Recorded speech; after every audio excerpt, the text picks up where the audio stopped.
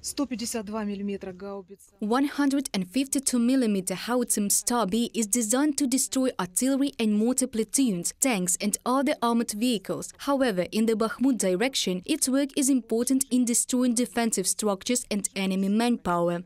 The maximum firing range of the howitzer is over 24 kilometers. Artillerymen say that this keeps the enemy at a safe distance, and to master such military equipment is not difficult.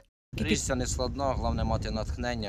thing is not complicated. The main thing is to have inspiration and love this toy. It performs its duties very well. The main thing is that we are given timely charges and shells for them.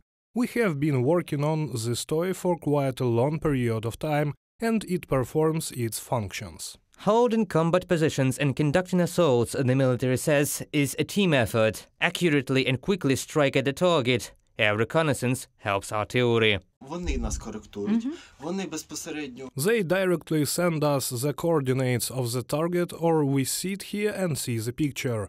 We determine the coordinates, and only then we have a special software program that calculates all the settings that need to be set on the howitzer. We quickly transfer all these installations to the gun commander. In turn, cannon artillery is a combat cover for the Ukrainian infantry. The work of the howitzer helps the fighters repel attacks and carry out a counteroffensive. Lately there were such conclusions that they have fewer shells. Yes, this is true. Recently it has become a little quieter on their part, and it is felt that they have problems with transportation. We also feel it, and this is really the result of our work, because we blow up warehouses a lot. The number of assault actions in the Bakhmut direction by the enemy does not decrease. Here, at the positions of Ukrainian military personnel, you can clearly hear how large caliber artillery is working, mortars are working, and you can hear automatic bursts. This suggests that the fighting for the city continues.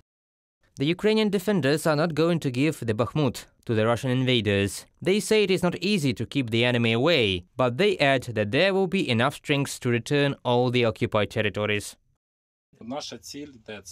Our goal is the borders of 1991. That is, we do not need someone else. Well, we'll see if they fall apart. Maybe we will take the Kuban back. Reported by Pavlo Štermach, Diana Kolesnik, Olena Hramova, UATV News.